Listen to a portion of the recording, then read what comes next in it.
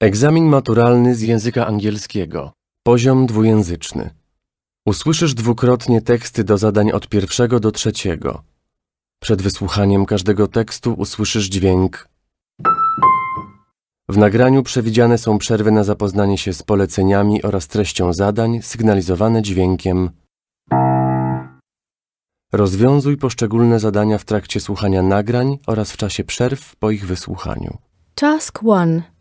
Read the instructions and the task carefully.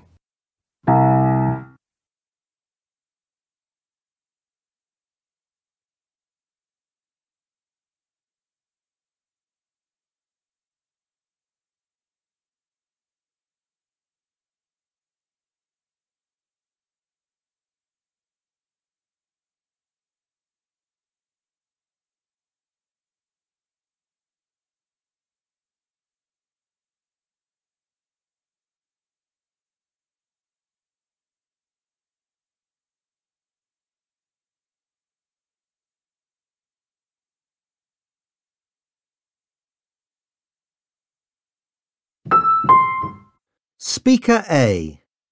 Updating your interior design can enliven your surroundings and bring a new sense of order to your living space. I knew what I wanted to change in the aesthetics of my flat, but on the one hand I didn't feel I had enough expertise to do it myself, and on the other I wasn't too keen to hire a professional. I doubted whether a stranger could take my vision and run with it.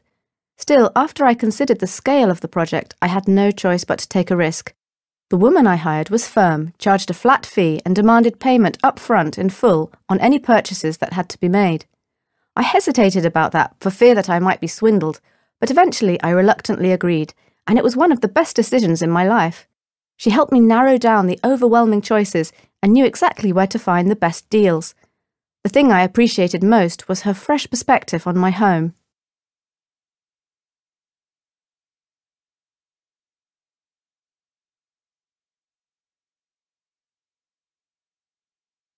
Speaker B. As interior design is subjective, it can be an intimidating process to hire someone to make decisions about your home. But I felt so bored with my apartment that I was ready to take the plunge into the unknown. I just needed a professional who could rise to the occasion, but I was already overdrawn and I really had to keep the expenses within my budget. The designer I hired charged an hourly rate, so to trim down her fee, I decided to do my own purchasing and installation. However, when I asked for a shopping list and the floor plan so that I could choose certain items myself, she was very vocal in her displeasure.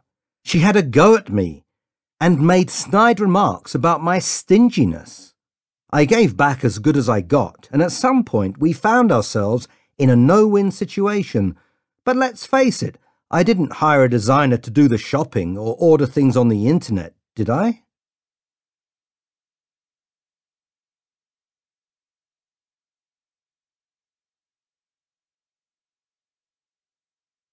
Speaker C.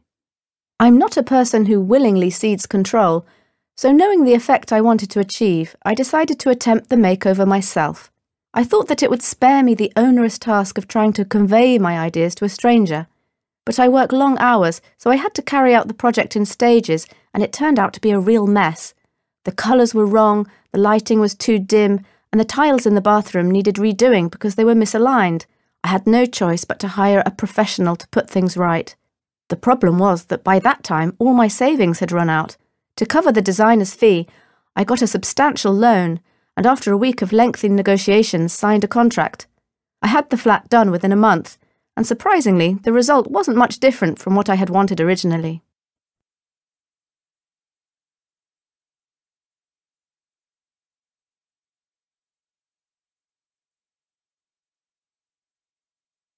Listen to the recording once again. Speaker A. Updating your interior design can enliven your surroundings and bring a new sense of order to your living space. I knew what I wanted to change in the aesthetics of my flat, but on the one hand I didn't feel I had enough expertise to do it myself, and on the other I wasn't too keen to hire a professional. I doubted whether a stranger could take my vision and run with it. Still, after I considered the scale of the project, I had no choice but to take a risk. The woman I hired was firm, charged a flat fee and demanded payment up front in full on any purchases that had to be made. I hesitated about that for fear that I might be swindled, but eventually I reluctantly agreed, and it was one of the best decisions in my life. She helped me narrow down the overwhelming choices and knew exactly where to find the best deals.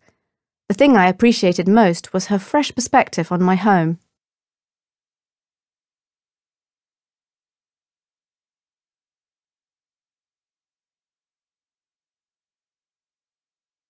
Speaker B.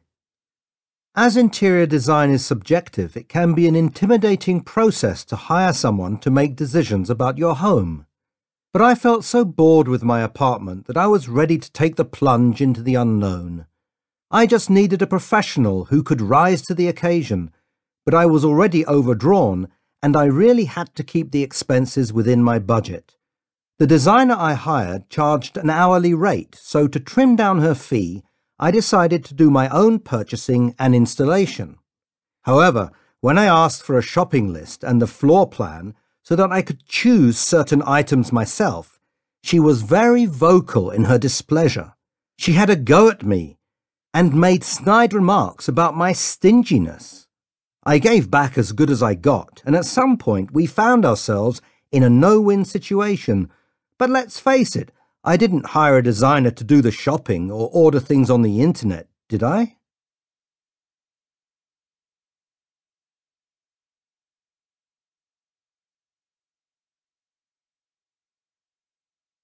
Speaker C. I'm not a person who willingly cedes control, so knowing the effect I wanted to achieve, I decided to attempt the makeover myself. I thought that it would spare me the onerous task of trying to convey my ideas to a stranger. But I work long hours, so I had to carry out the project in stages, and it turned out to be a real mess. The colours were wrong, the lighting was too dim, and the tiles in the bathroom needed redoing because they were misaligned. I had no choice but to hire a professional to put things right. The problem was that by that time all my savings had run out. To cover the designer's fee, I got a substantial loan, and after a week of lengthy negotiations signed a contract. I had the flat done within a month, and surprisingly, the result wasn't much different from what I had wanted originally.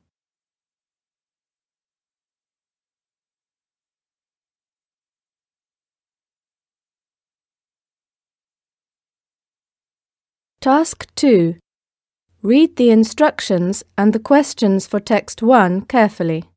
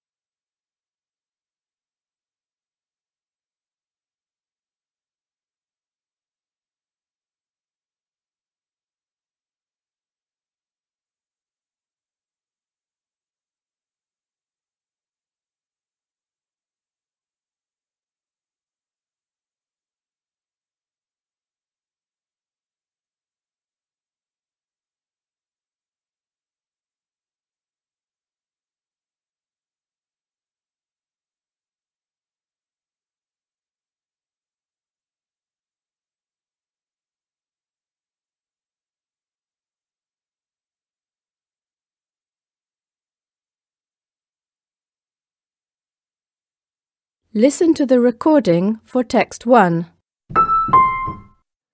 It's been years since Michael Edwards, a member of the British ski jumping squad, competed at the Calgary Winter Olympic Games in Canada in 1988. He came last in both the 70-metre and 90-metre jumps and got half the points of the competitor who finished second to last. It wasn't much of a surprise for his team members, as they were aware that he had barely qualified for the Olympics. But despite his poor record, he was so affable that he touched people's hearts. He even got the nickname Eddie the Eagle, which was an ironic reference to his lack of ski jumping skills. There was always something heroic about Edwards. As he was self-taught, he didn't have the appropriate technique, and his jumps were terrifying. but he had been jumping for less than 2 years, while his rivals had been at it since they were toddlers. He was also a working-class lad, competing in an elite world of the posh and privileged. That was why the establishment hated him, but the rest of us loved him. The British squad's resentment only grew after their return from Canada, as they were instantly forgotten. But Eddie the Eagle was in huge demand. Edwards had gone out to Calgary as an unknown amateur and returned home a star. I met him in London, where he was promoting the film Eddie the Eagle, based on his life story. The film is about that classic British stereotype, the plucky loser. From the first scene, we see the hapless, hopeless Edwards, determined to succeed, but destined to trip up over his laces at every finishing line. The young Eddie of the film wears leg calipers and is constantly discouraged from sport by his father. However, the reality was somewhat different from the film. Young Eddie was in fact an able sportsman. He played football, cricket, rugby, volleyball. He dabbled in everything and was frequently on the winning side. He even had trials as a goalkeeper for his local team, Cheltenham. Obviously, like all competitors, he had some mishaps, but I think the filmmakers shouldn't have focused only on that. When Michael Edwards isn't plugging the life story of Eddie the Eagle, he works as a builder and plasterer. While few Britons can remember the names of the world-class jumpers he competed against, today he still remains a household name. However, although everyone knows who Eddie the Eagle is, he can walk anonymously in the streets of Britain because all his characteristic features, the thick rug of hair, the specs, and the chin which had the shape of a ski slope, have gone. When you talk to him, there is still something ineffably Eddie about him, mainly the guilelessness and ever-ready giggle. True, I remember that in Calgary in 1988 he didn't fly like an eagle, he was probably closer to an ostrich. But although he finished last, he hardly disgraced himself because he completed his jumps and displayed consistent good humour. It seems he has earned people's abiding affection by somehow epitomising the Olympic motto. The most important thing in the Olympic Games is not winning, but taking part.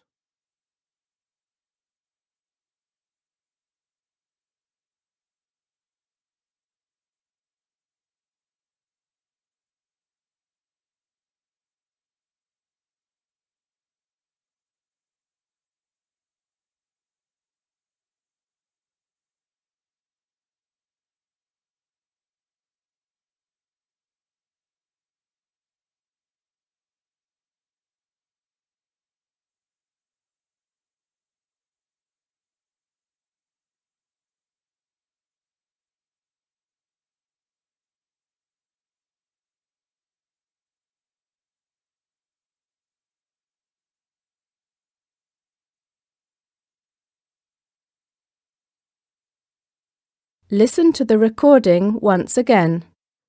It's been years since Michael Edwards, a member of the British ski jumping squad, competed at the Calgary Winter Olympic Games in Canada in 1988.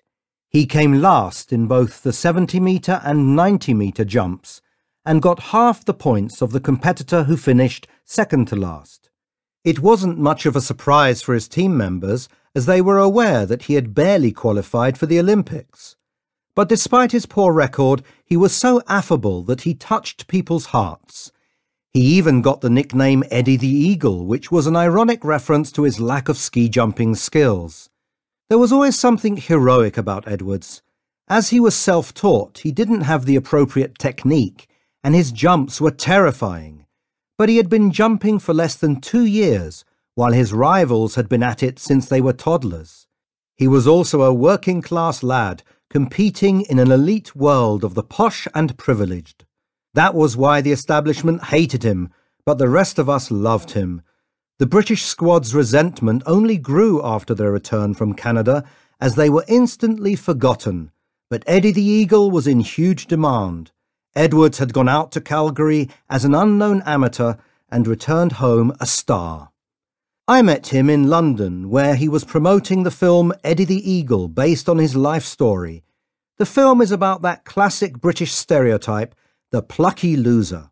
From the first scene, we see the hapless, hopeless Edwards determined to succeed but destined to trip up over his laces at every finishing line. The young Eddie of the film wears leg calipers and is constantly discouraged from sport by his father.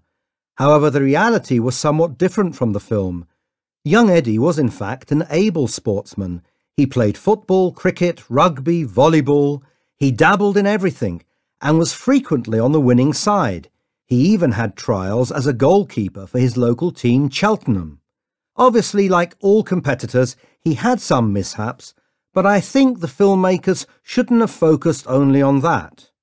When Michael Edwards isn't plugging the life story of Eddie the Eagle, he works as a builder and plasterer. While few Britons can remember the names of the world-class jumpers he competed against, today he still remains a household name. However, although everyone knows who Eddie the Eagle is, he can walk anonymously in the streets of Britain because all his characteristic features, the thick rug of hair, the specs, and the chin which had the shape of a ski slope, have gone. When you talk to him, there is still something ineffably Eddie about him, mainly the guilelessness and ever-ready giggle. True, I remember that in Calgary in 1988 he didn't fly like an eagle, he was probably closer to an ostrich. But although he finished last, he hardly disgraced himself because he completed his jumps and displayed consistent good humour. It seems he has earned people's abiding affection by somehow epitomising the Olympic motto. The most important thing in the Olympic Games is not winning, but taking part.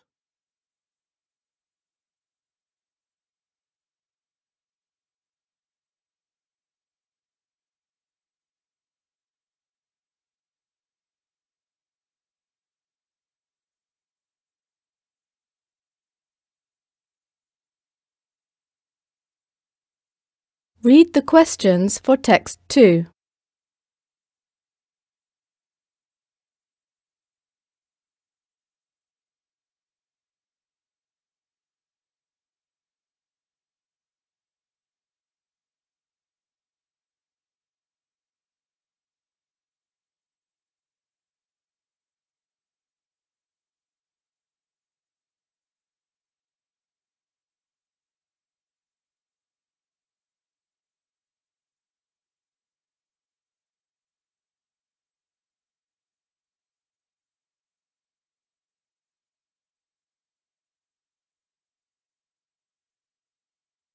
Listen to the recording for text 2. To continue with our series of programs on what the world of work is like, and to help you choose your career path, today I am talking to a parliamentary assistant. Sandra, how did your career begin? I ended up working in Parliament more by accident than design. When I was at university, I started helping in a local MP's constituency office as a volunteer. I just thought I would get some work experience that way. It was a real blessing, as it helped me develop a real passion for parliamentary work. Most parliamentary assistants follow a well-trodden path: public school, studies at Oxbridge, Parliament.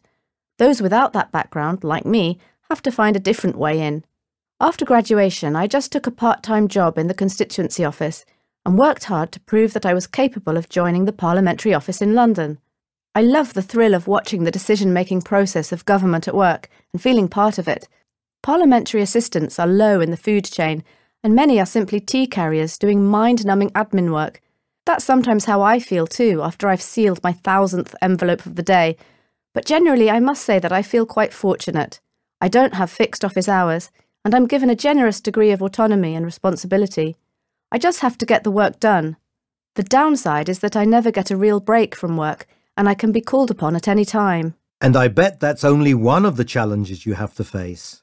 Well, another hard part of the job for me is dealing with people's frustrations that spill over.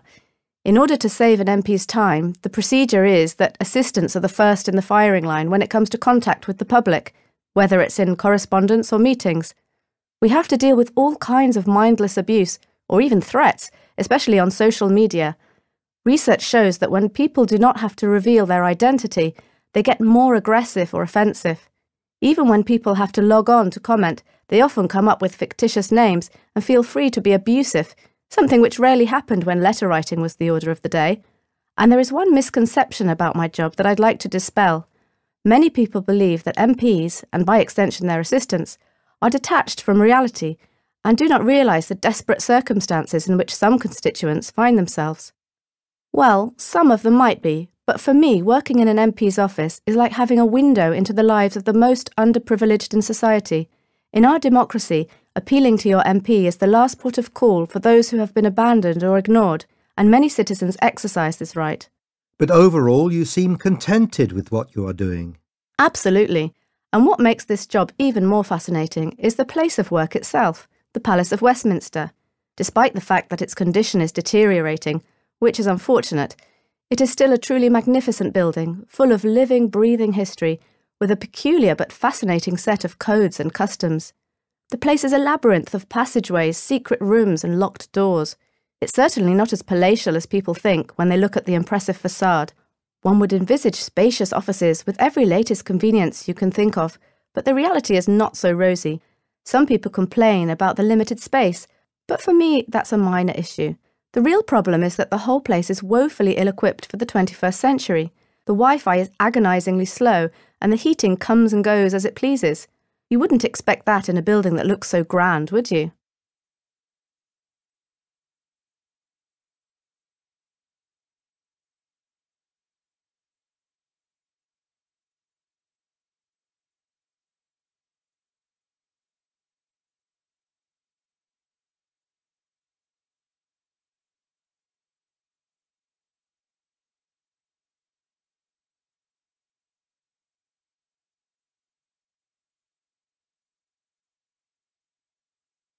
Listen to the recording once again. To continue with our series of programs on what the world of work is like, and to help you choose your career path, today I am talking to a parliamentary assistant. Sandra, how did your career begin? I ended up working in Parliament more by accident than design. When I was at university, I started helping in a local MP's constituency office as a volunteer. I just thought I would get some work experience that way. It was a real blessing, as it helped me develop a real passion for parliamentary work. Most parliamentary assistants follow a well-trodden path: public school, studies at Oxbridge, Parliament. Those without that background, like me, have to find a different way in. After graduation, I just took a part-time job in the constituency office and worked hard to prove that I was capable of joining the parliamentary office in London. I love the thrill of watching the decision-making process of government at work and feeling part of it. Parliamentary assistants are low in the food chain, and many are simply tea carriers doing mind-numbing admin work. That's sometimes how I feel too, after I've sealed my 1000th envelope of the day. But generally I must say that I feel quite fortunate. I don't have fixed office hours, and I'm given a generous degree of autonomy and responsibility. I just have to get the work done. The downside is that I never get a real break from work, and I can be called upon at any time. And I bet that's only one of the challenges you have to face. Well, another hard part of the job for me is dealing with people's frustrations that spill over. In order to save an MP's time, the procedure is that assistants are the first in the firing line when it comes to contact with the public, whether it's in correspondence or meetings. We have to deal with all kinds of mindless abuse, or even threats, especially on social media. Research shows that when people do not have to reveal their identity, they get more aggressive or offensive. Even when people have to log on to comment, they often come up with fictitious names and feel free to be abusive, something which rarely happened when letter writing was the order of the day. And there is one misconception about my job that I'd like to dispel. Many people believe that MPs, and by extension their assistants, are detached from reality and do not realise the desperate circumstances in which some constituents find themselves. Well, some of them might be, but for me, working in an MP's office is like having a window into the lives of the most underprivileged in society. In our democracy, appealing to your MP is the last port of call for those who have been abandoned or ignored, and many citizens exercise this right. But overall, you seem contented with what you are doing. Absolutely. And what makes this job even more fascinating is the place of work itself, the Palace of Westminster. Despite the fact that its condition is deteriorating, which is unfortunate, It is still a truly magnificent building, full of living, breathing history, with a peculiar but fascinating set of codes and customs. The place is a labyrinth of passageways, secret rooms and locked doors. It's certainly not as palatial as people think when they look at the impressive facade. One would envisage spacious offices with every latest convenience you can think of, but the reality is not so rosy. Some people complain about the limited space, but for me that's a minor issue. The real problem is that the whole place is woefully ill-equipped for the 21st century. The Wi-Fi is agonizingly slow, and the heating comes and goes as it pleases. You wouldn't expect that in a building that looks so grand, would you?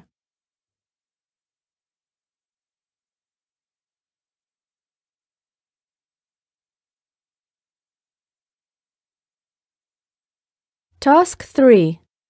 Read the instructions and the task carefully.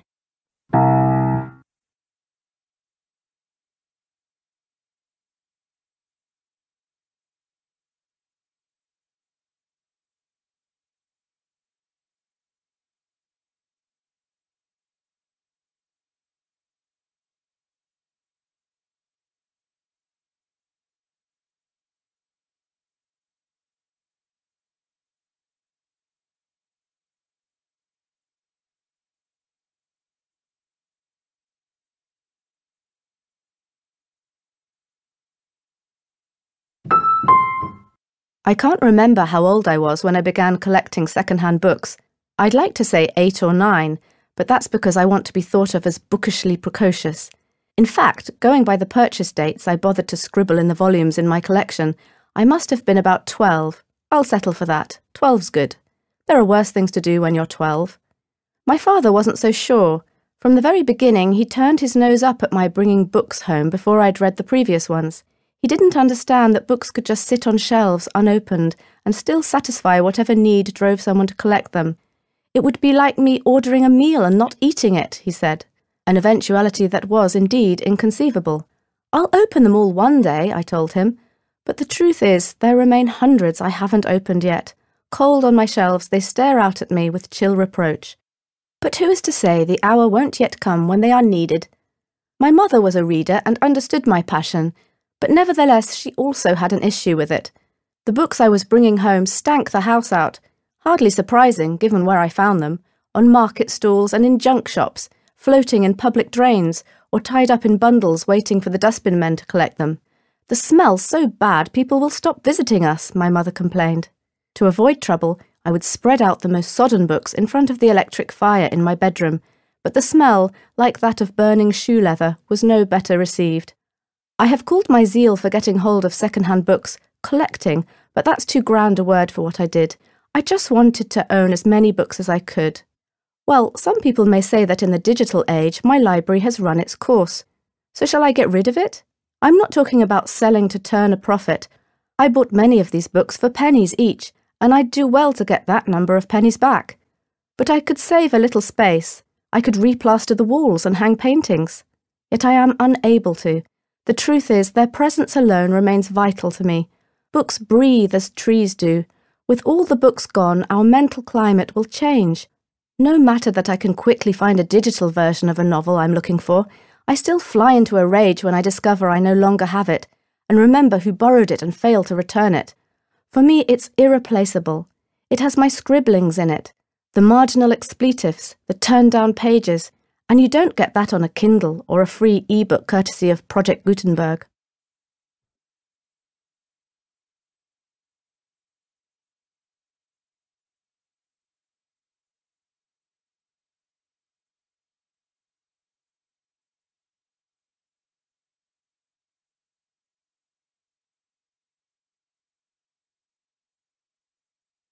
Listen to the recording once again.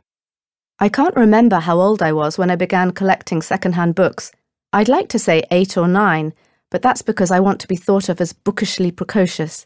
In fact, going by the purchase dates I bothered to scribble in the volumes in my collection, I must have been about 12. I'll settle for that. 12's good. There are worse things to do when you're 12. My father wasn't so sure. From the very beginning, he turned his nose up at my bringing books home before I'd read the previous ones. He didn't understand that books could just sit on shelves unopened and still satisfy whatever need drove someone to collect them. It would be like me ordering a meal and not eating it, he said, an eventuality that was indeed inconceivable. I'll open them all one day, I told him, but the truth is there remain hundreds I haven't opened yet. Cold on my shelves, they stare out at me with chill reproach. But who is to say the hour won't yet come when they are needed? My mother was a reader and understood my passion, but nevertheless she also had an issue with it. The books I was bringing home stank the house out, hardly surprising given where I found them, on market stalls and in junk shops, floating in public drains or tied up in bundles waiting for the dustbin men to collect them. The smell's so bad people will stop visiting us, my mother complained. To avoid trouble, I would spread out the most sodden books in front of the electric fire in my bedroom, but the smell, like that of burning shoe leather, was no better received. I have called my zeal for getting hold of second-hand books collecting, but that's too grand a word for what I did. I just wanted to own as many books as I could. Well, some people may say that in the digital age my library has run its course. So shall I get rid of it? I'm not talking about selling to turn a profit. I bought many of these books for pennies each, and I'd do well to get that number of pennies back. But I could save a little space. I could replaster the walls and hang paintings. Yet I am unable to. The truth is, their presence alone remains vital to me. Books breathe as trees do. With all the books gone, our mental climate will change.